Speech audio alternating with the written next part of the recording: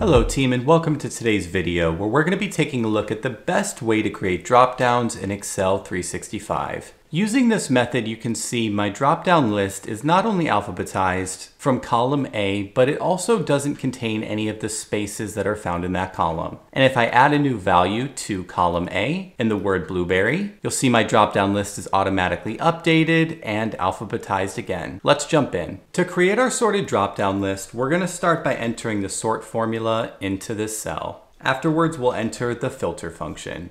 For the filter function's two required arguments, the array and what to include, I'm going to highlight the cells in column A. I'm only going down to row 10 here, but keep in mind you could give yourself as much room as you need, going down to row 50 or even highlighting the entire column if you'd like. After a comma for what to include, I'll highlight the same range. And then we'll use a greater than and less than sign to set that not equal to blank. This allows Excel to filter out any blank cells within column A. After two closing parentheses, I can click enter, and I now have my filtered and sorted list. To create our drop-down list, on the data tab, we'll go to data validation, and in the allow field, we'll enter list. In the source box, I'm going to click the first cell within my filtered and sorted list column. After that, I'll add the hashtag, and this references the spill function that we created with the sort and filter formulas. Now I can click OK. And team, check it out. My drop-down list has been created. Now, if I delete a value in strawberry, if I return back to my drop-down list, you'll see it's been updated and no spaces are present. Team, I hope you enjoyed this video today. Please like and subscribe to the channel for future videos and leave comments about additional tips you'd like to see covered.